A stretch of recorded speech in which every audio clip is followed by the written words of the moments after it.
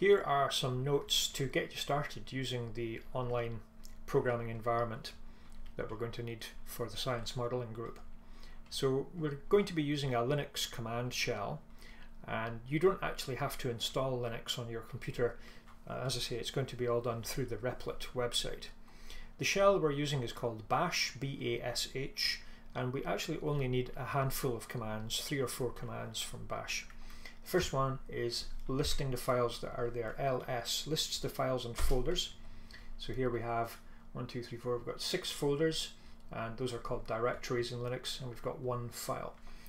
So in comparison with what you would see in a graphical program such as a file manager, then the folders appear and you can go into the folders and you can see the files. Just the same idea that we have in the text system. So I can see those folders, but if I want to change into one of the subfolders, I need to use a new command, which is change directory. And I give the name of the folder. So I want to go into the project 1 introduction. Instead of typing it all in, I can use tab completion. I press the tab key, which is on the left of the letter Q, and it partially completes the word project. Of course, there's a few projects, so I tell it I need project 1, press the tab key again, press enter.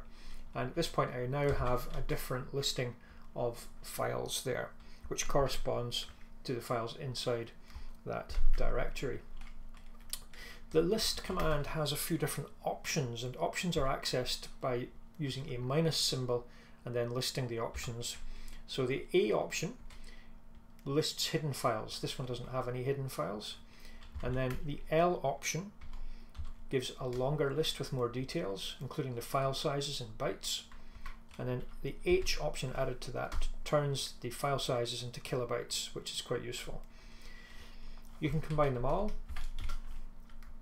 and that gives you all of the files in more detail. If you want to clear the clutter out of the way, you can just type in reset. If you lose track of which folder you're currently in, which directory, you can use the command pwd. If you want to type in a previous command, you can use the up arrow, and just by repeatedly pressing the up arrow, it goes through your command history, your bash history. Down arrow plays forward. And obviously, just to enter one of those, just press the enter key. So that's a few bash commands. The next one is not actually a bash command, but it's a Python program, and we're going to use the Python programming language to write all of our stuff. And you need to be in version 3, so just check that you're running version 3. Python minus v should be version 3. If it's not, you'll need to upgrade. So I could run one of these Python programs, such as project 1a partial, and that will give an error because it's only partially complete. What your job is to correct the parts of the program that are missing and make it into a complete program, which should then run and produce something sensible like that one there.